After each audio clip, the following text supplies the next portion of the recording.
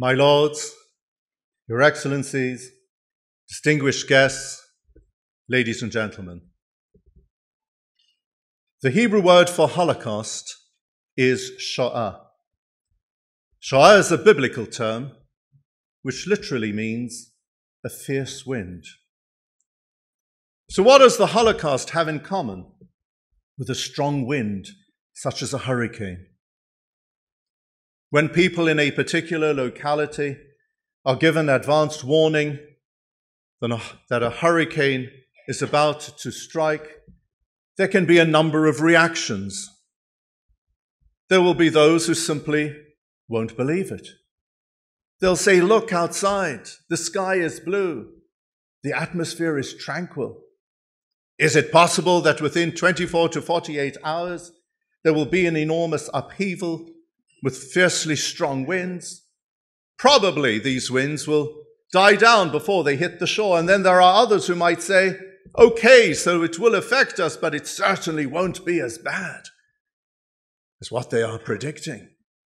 Then there'll be others who'll say, perhaps it will affect neighboring provinces, cities, and towns, but surely it won't hit us.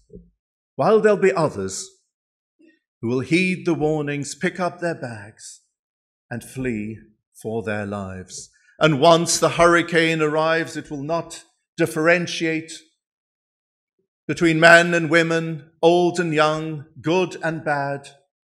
All those who are there will be equally affected. There'll be those who will be killed, some seriously injured, and then there'll be survivors who will tell the story of what transpired. And when people come back on a visit to return to their towns and villages and cities, they simply won't believe what they witness, the sheer and utter state of destruction.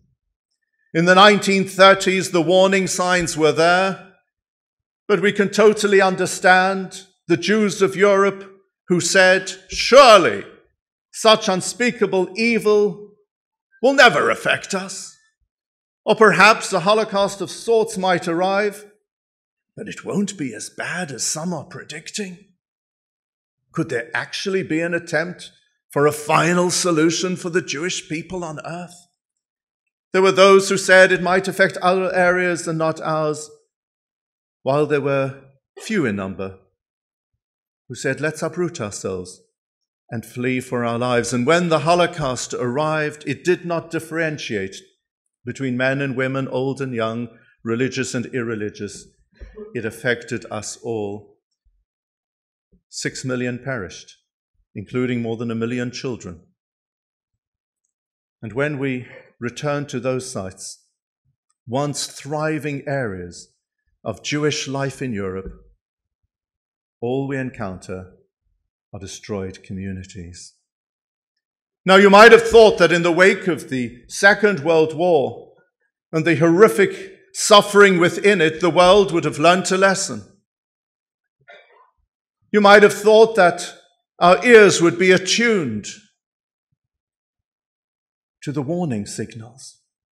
And yet, despite what occurred through the Holocaust, genocides have taken place in Cambodia and Rwanda, Bosnia and Darfur. Such atrocities should never have happened. We should never have allowed them to take place, yet they did, while many stood idly by. This year's theme for Holocaust Memorial Day is journeys. Our participants in today's ceremony will take us through journeys of persecution, telling the stories of millions who suffered. We will hear about journeys of escape. Many brave and courageous men and women tried to escape. Some survived, many died. And then we will also hear about journeys of return and the rebuilding of life. But I believe that it is important that together we engage in a fourth journey. The Holocaust, without any doubt, was the defining event of the 20th century, a historic episode that shook to the very core the foundations of modern civilization.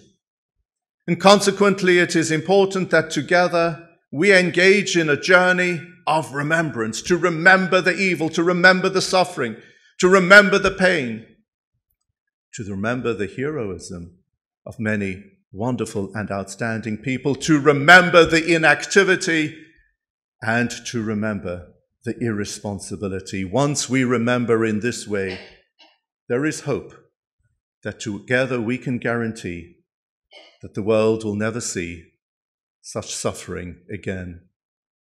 Together with thousands around the world today on Holocaust Memorial Day, let us strive to guarantee that the winds of political and social change will never again produce the winds of destruction.